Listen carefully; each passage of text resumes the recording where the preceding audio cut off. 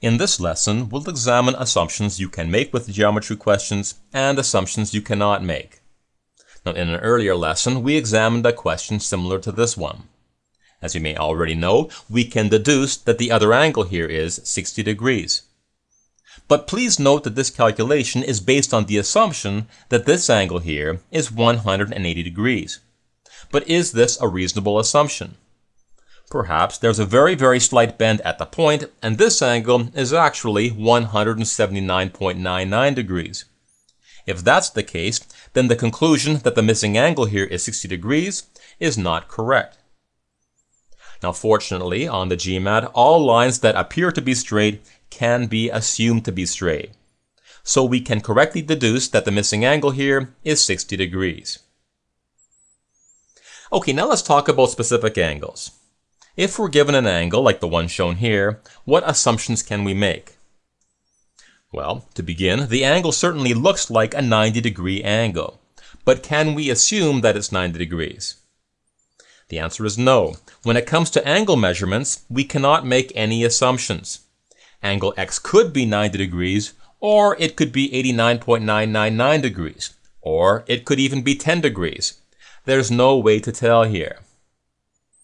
Now, what about this example? What assumptions can we make about angles X and Y? Can we assume that the two angles here add to 180 degrees?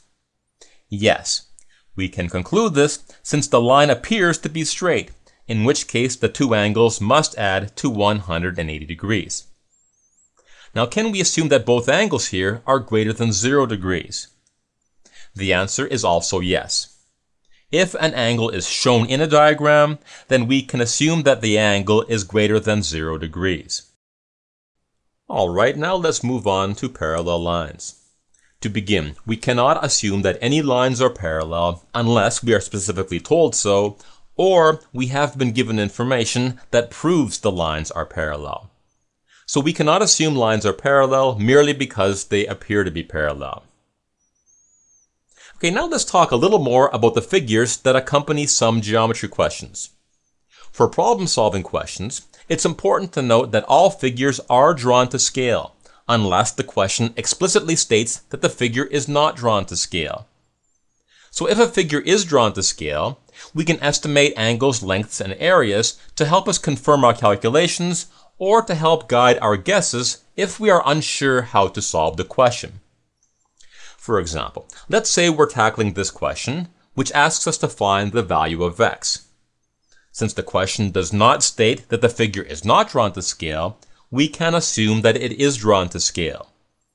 So if we don't know how to find this angle, and we're forced to guess, we can probably eliminate some answer choices by estimating the angle x.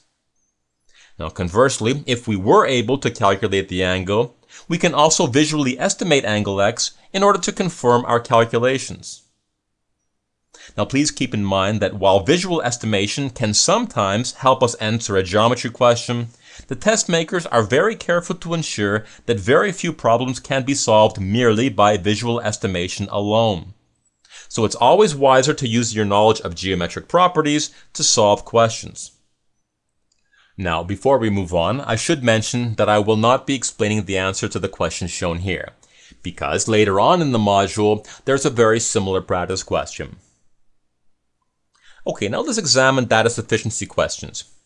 With data sufficiency questions, the accompanying figure will always conform to the information provided in the question.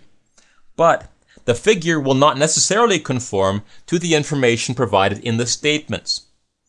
So since the diagram will not necessarily conform to the information in the statements, any visual estimation can lead you to make conclusions that are not supported by the statements. So do not use visual estimation for any data sufficiency questions. Okay, let's summarize. In this lesson, we learned that lines that appear straight can be assumed to be straight. All angles that appear in a diagram are greater than 0 degrees. Never make assumptions about angle measurements, and never make assumptions about parallelism. And finally, be sure to use visual estimation sparingly.